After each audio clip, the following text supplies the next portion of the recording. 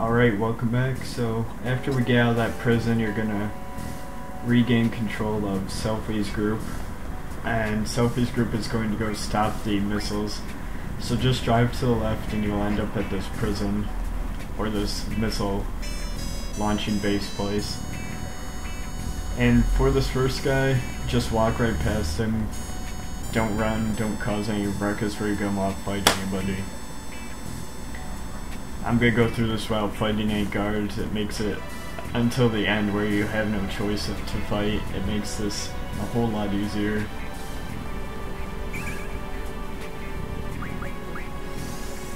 Now, you can use these blinds on a boss fight that's coming up at the end of this level.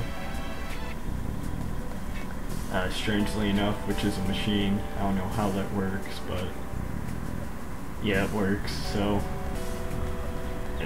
go down those stairs, go to the left, talk to those two maintenance guys. They tell you to go into this room here and talk to this guy that's working on this rocket here. Now those full lives that I just drew, they can be, if you have 100 of them, you're going to want to junction them to your health over Kiraga, because they give 4,000 health compared to Kiraga, which gives, I think, 2,500 or something like that. So now you're pretty much just running errands, running back and forth between the guys, telling them what to do.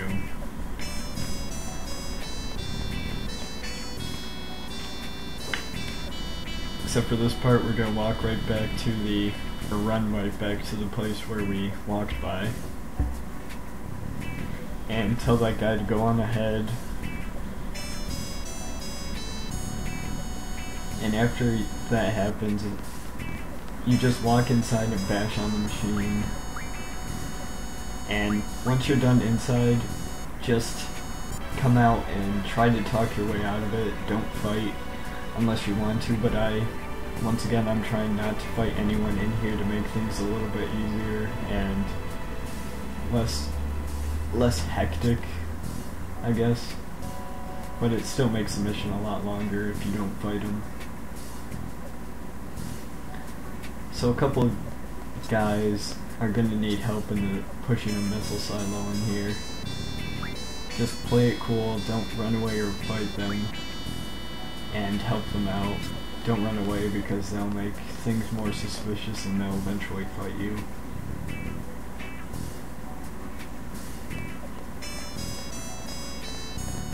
Come up to this missile and just press X in between those two soldiers already pushing it, and you'll go into a button mashing kind of sequence. And I cut that out because all you have to do is press square. Nothing hard, nothing to it.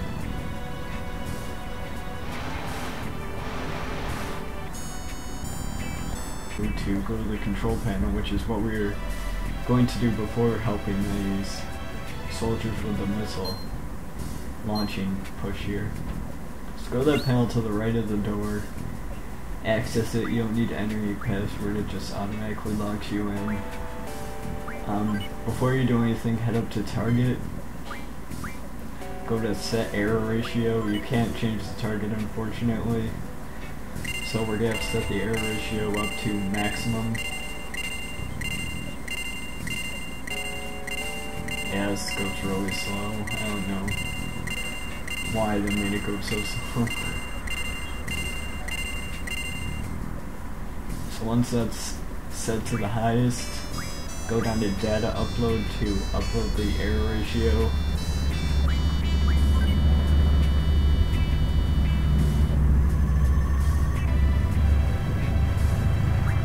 Once that data upload's done, you can exit. You can mess around with this if you want, but once again, you can't change the target of where you want the missiles to head. Like, you can't send them into the ocean or attack anybody else, unfortunately. So, once that's done, talk to this guy standing at the bottom of these stairs here. And he's going to let you go up the stairs by telling him we have data to report, because everyone in this base is pretty much a pushover and does everything he says and believes you. So So after going up those stairs, you're gonna enter this boss battle. Pretty much the same as the prison boss battles. Same health, well, more health, but not really that much stronger unless you leveled up a lot.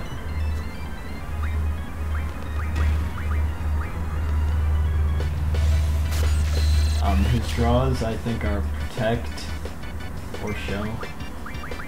Reflect. Now, I gave all my strength to Quistis because she was my weakest one.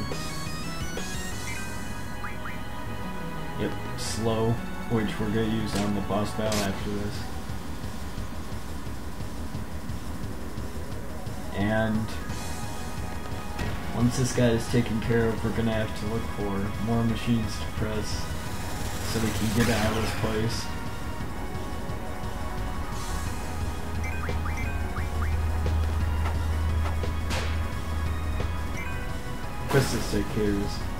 Quistis is gonna take care of this guy again because she's my strongest. So the first thing you want to do is press this panel on the left, and then the panel against the wall is, well, actually they're all gonna be wrong after that, and after that's done you're gonna want to head through that door. Set whatever time limit you want. I picked 10 minutes and just leave. Now you can go through that back door which was behind the time limit panel we were just at. And you're going to encounter this boss. Now the first thing you're going to want to do is cast Slow on him and Blind, which I don't have on right now. Quistis has it, so I need to wait for her to charge up. So you have whatever time limit you want to destroy this thing. Now you can blind him, which I still think is weird. That little puff of smoke can blind a huge machine.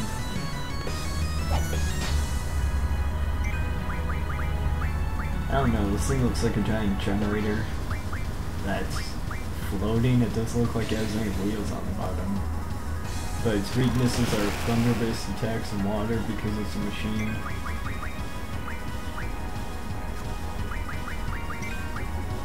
So don't bother with your summons unless you set up for maybe like 20 minutes or something like that, higher than 10 minutes, because you don't have enough time to wait for them to cast their summons, and so just keep mailing him. And his generators on top will eventually explode. Now you can't cast, I don't think you can cast Stop on him anyways.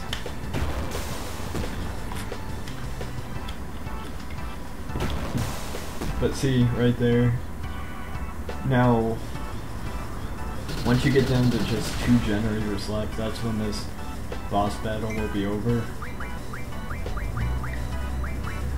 So you're going to want to make sure to have your health pretty high with those Kiragas that we got from everyone else.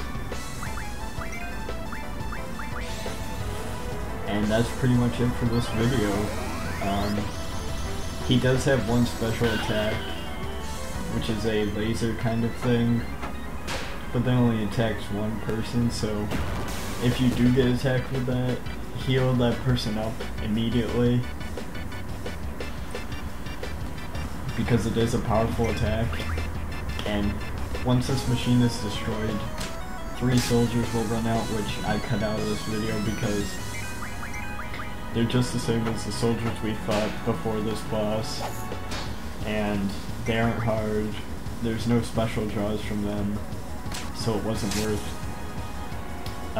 recording, and I had to get this video under 10 minutes again. So that's it for this video, and good luck with this guy.